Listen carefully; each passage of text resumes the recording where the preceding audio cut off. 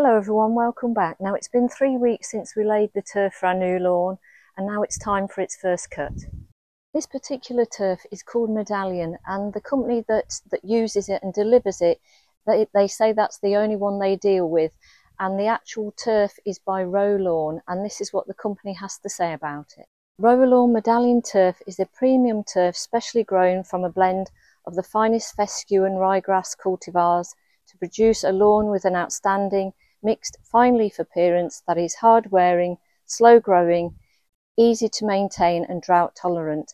A technically superior product that roots aggressively when laid, providing early establishment.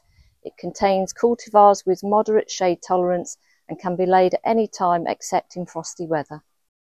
Now they say to wait 3 weeks before you cut it, or give the turf a tug, and if it lifts up, wait a few more days and test again, and wait till it's rooted in, and then you can cut it.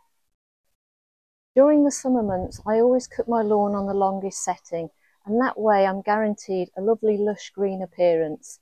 If you're to cut it really short and it's a baking hot day, then your lawn can quite simply get scorched.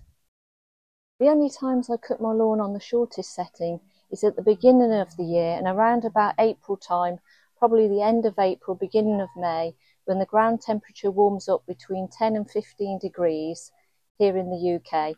That is when I will sow my Medallion grass seed as well.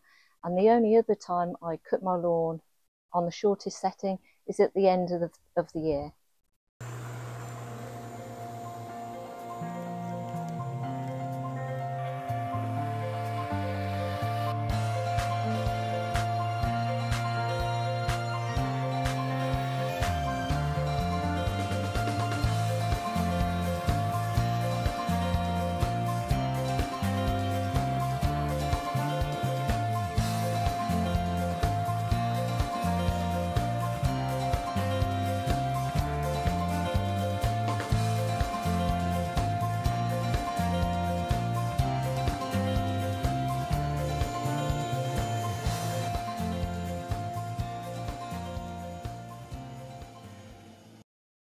Well, I'm really pleased with how the first cut has gone, and I really like the Medallion turf because it's a good all-round turf, but you can also choose ornamental turf, shady area turf, or hard-wearing turf, or grass seed of those varieties.